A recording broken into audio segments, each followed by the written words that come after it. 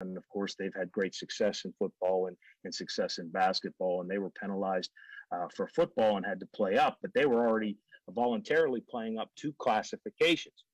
So it's a small school, a single A school. They were playing 3A, and because of some transfers, they were bumped up to 4 because they had won a championship. So while they did have a successful season, being the runner-up in their district, being 9-1, losing in overtime actually to a much larger school, the perennial champion Thomas Jefferson. They, whether they can sustain that moving forward remains to be seen. They have kids playing that never get off the field.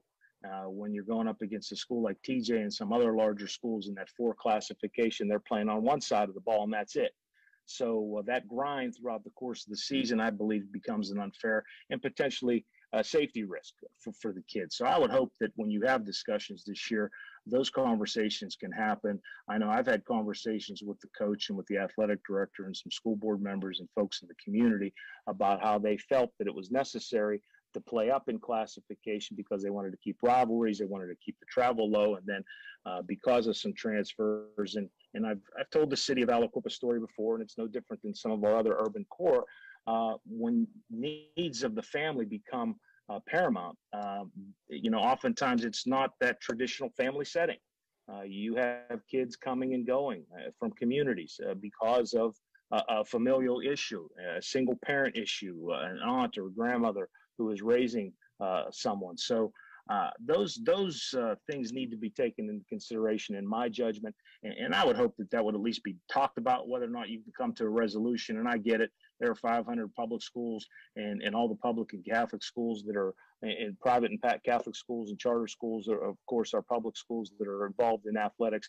There are a lot of things you have to take into consideration, but I felt it was necessary to at least bring that up again and put that on the record, that I would hope that would at least be discussed and talked about moving forward as you look at the transfer rule and revisit it before the next time classifications change. So with that, that's really all I had, was a statement, Mr. Chairman. And again, Mr. Lombardi, if you care to say anything, that's fine. But if not, I know you and I, for 11 years on this committee, have had great relationship and have always had an open door policy. So I just felt it necessary to put it on the record. So thank you, Mr. Chairman.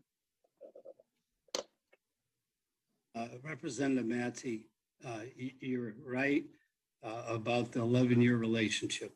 Thank you. I can't thank you enough for the respect and the ability to pick up the phone and speak to you anytime.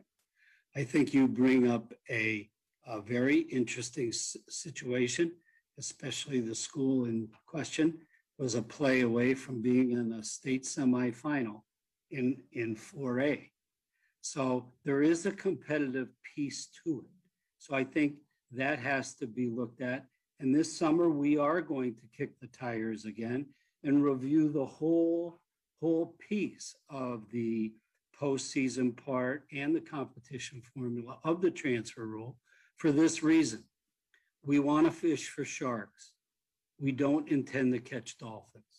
So with that being said, I thank you for your kind remarks, and we will review this summer. Thank you.